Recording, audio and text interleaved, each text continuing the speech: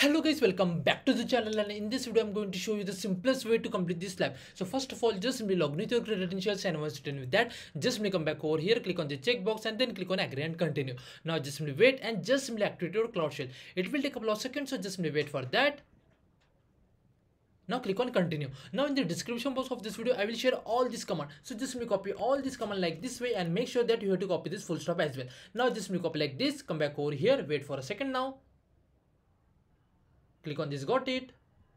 Now just simply paste and hit enter, wait for a second and then click on authorize. Now this command is going to take a couple of minutes. Meanwhile, if you just simply come back to the lab instructions and if you just simply scroll down over here, you will not get any check my progress. So what you have to do, just simply come back over here and from here just simply copy this GSP number, or you can just simply copy the name of the lab. Just simply copy like this and come back to the catalog section. Now just simply search over here and hit enter, wait for a second. Now just simply open this thing in new tab, come back over here.